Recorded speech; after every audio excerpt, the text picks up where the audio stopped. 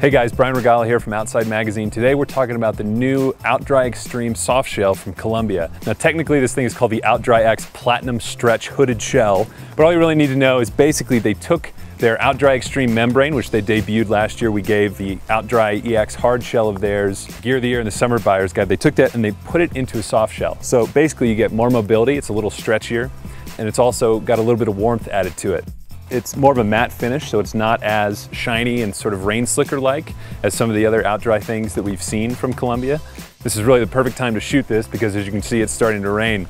It's got a hood, which is great, works really well. It's adjustable, just like you'd find in pretty much any other, soft shell rain jacket. The cuffs are adjustable. You can kind of really batten down the hatches, and all of the seams are fully seam sealed and waterproof.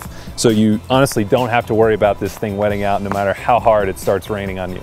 So the new soft shell is going to hit shelves this spring. It's going to retail for 180 bucks. I can honestly say this has become one of my favorite jackets. I've never had a rain jacket that just didn't wet out on me before, and I've used this thing in some pretty torrential downpours. It was totally fine. So look forward to keep testing it out and look for it in spring 2017.